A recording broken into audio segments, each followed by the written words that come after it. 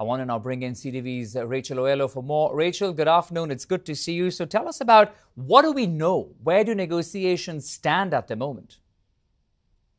Well, we're getting two different stories on this, Akshay. So in a memo sent to striking members last night, PSAC, the union heading this strike, said that discussions are at a halt. Talks have ground to a halt. They are saying the federal government is trying to wait you out. Now, we heard from Mona Fortier, the Treasury Board president, this morning, and she said that the federal government remains at the table, but the union keeps coming with unreasonable and unaffordable offers. She said the federal government is holding on to that 9% wage increase. The union had indicated, Akshay, that they've come off their 13.5% demand, but we don't know exactly where in between those two figures talks currently stand.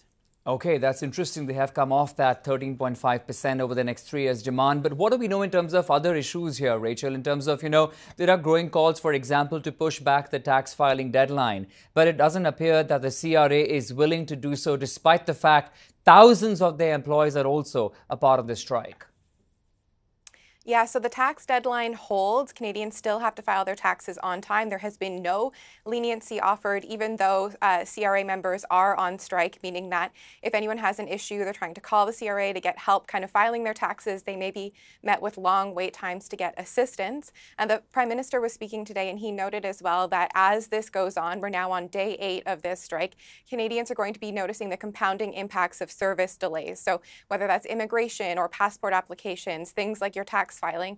He knows that Canadians are increasingly frustrated, and he said today that the union has to, take that into account and kind of proceed cautiously. Now, we're going to be hearing from the union in about 20 minutes or so. They're going to be speaking on Parliament Hill, where they've kind of tried to rally their striking members today, trying to have a larger force of people out on the picket line there, seemingly trying to continue to put that pressure on the federal government to meet them in the middle, come to a place where they can both agree.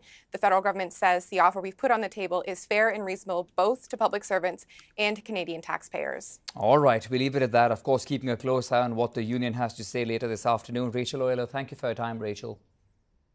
Thank you.